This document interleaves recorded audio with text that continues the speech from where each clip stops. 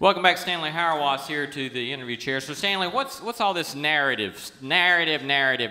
Well, it has to do with atheists ain't got no song, partly because they. I mean, it's very interesting. Could we be Christians if we couldn't sing the faith? And to sing the faith means that you are storied in a way that otherwise is impossible because you become part of God's chorus.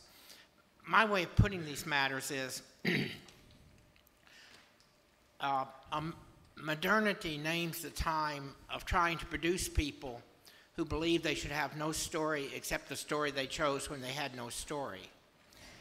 That's called freedom. You should have no story except the story you chose when you had no story. And if you don't believe that's your story, I can illustrate it this way. Do you think you ought to be held responsible for decisions you made when you did not know what you were doing? No, you don't think you should be held responsible for decisions you made when you did not know what you were doing. The only difficulty with that, of course, it makes marriage unintelligible. Because, I mean, how could you ever have known what you were doing when you promised lifelong monogamous fidelity? If it makes marriage unintelligible, try having children. You never get the ones you want. So,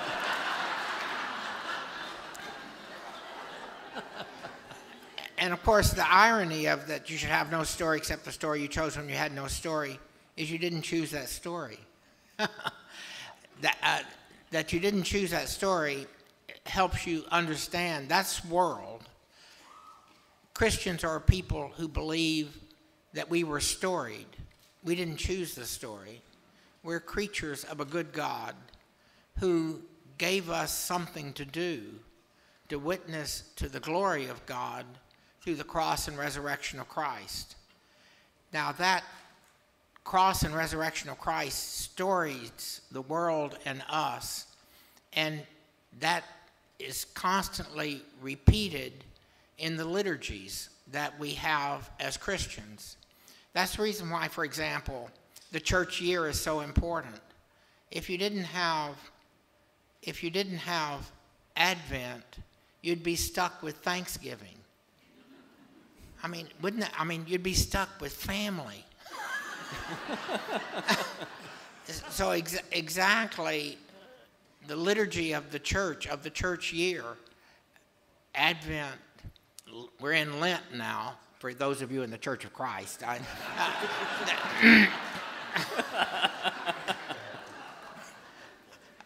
I grew up in Texas. I had to deal with the Church of Christ. I mean, You've gone too far now. Now,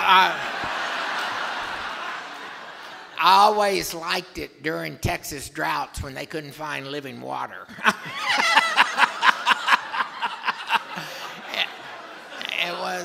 It was what they deserved.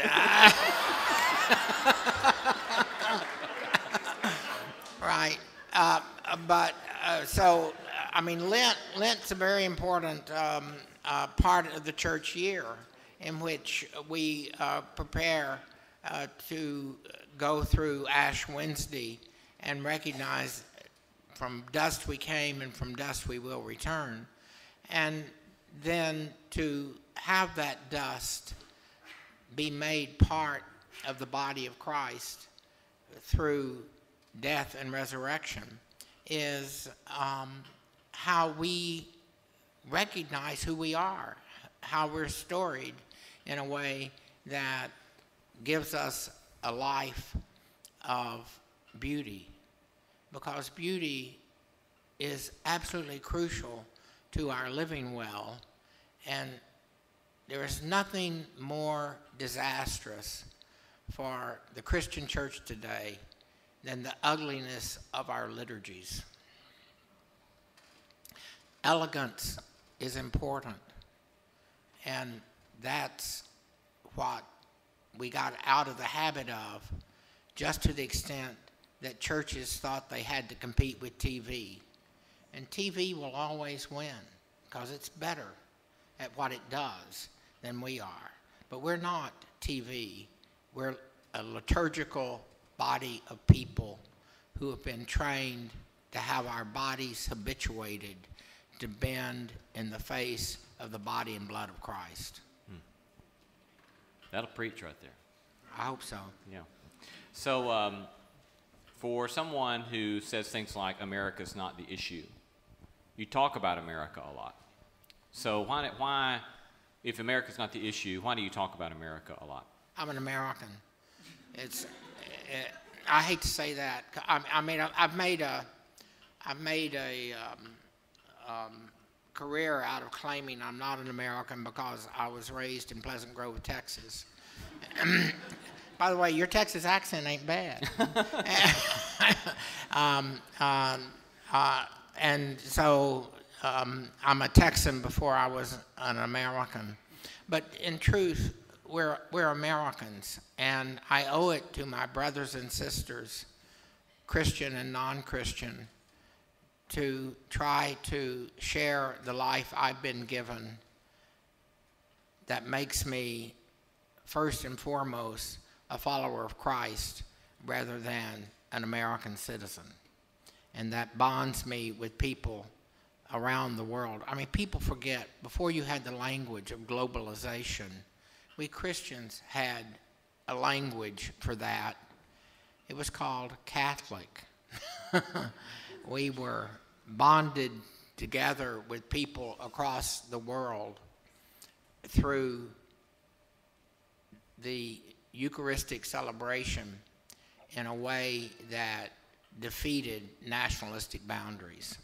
So I'm an American, but I have to serve as an American in a way that helps be of service to other Christians in the world by not letting America beat them up, I suppose. We're grateful you've been with us tonight. Please share your thanks with Professor Stanley Hauerwas. Thank you. It's a lovely being here.